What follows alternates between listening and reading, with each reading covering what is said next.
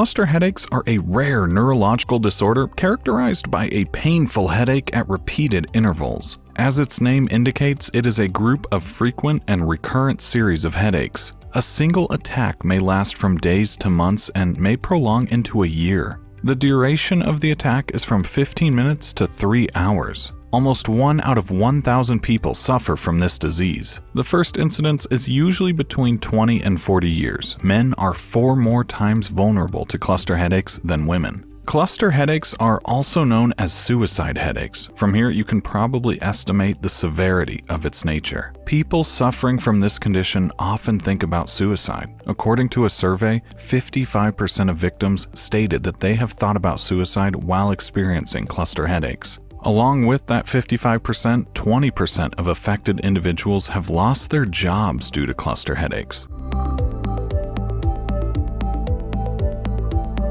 Restlessness is a prevalent symptom of cluster headaches. Other symptoms are swelled eyes, pupil constriction, runny nose, watery eyes, redness, and swelling of face. Droopy eyelids, sweating, feelings of piercing, burning, and squeezing. Secondary signs are sensitivity towards light and noise, depression, anxiety, confusion, lack of planned or organized thoughts, agitation, and aggressiveness.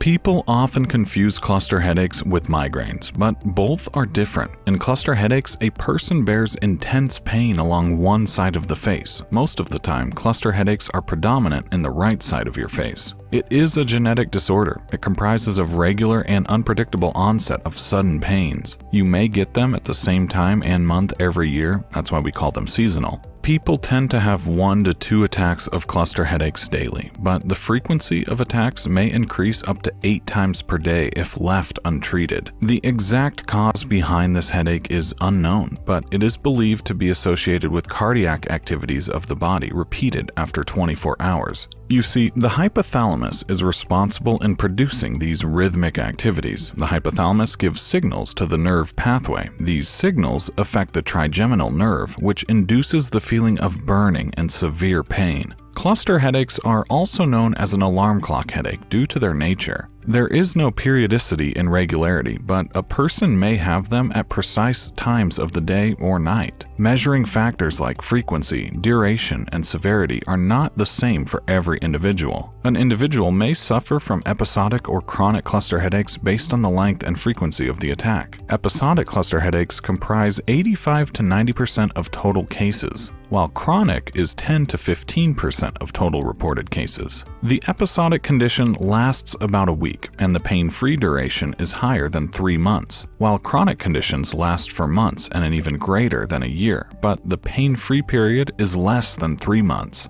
Some factors that can trigger cluster headaches are alcohol, tobacco, and smoking. The elements do not initiate a cluster headache, but they can intensify the ongoing pains. Individuals should go for lifestyle modifications like an 8-hour sleep cycle, following a routine schedule, and avoiding triggering factors. We can treat acute cluster headaches with a surplus supply of oxygen and triptans. In severe cases, nerve stimulation surgery is probably the last option. The cluster headache is often undiagnosed or misdiagnosed. People visit their ENT doctor as these parts are most affected. A person should be able to recall for their doctor the onset, timing, and duration for proper diagnosis. Isolation and social withdrawal are consequences faced by affected individuals.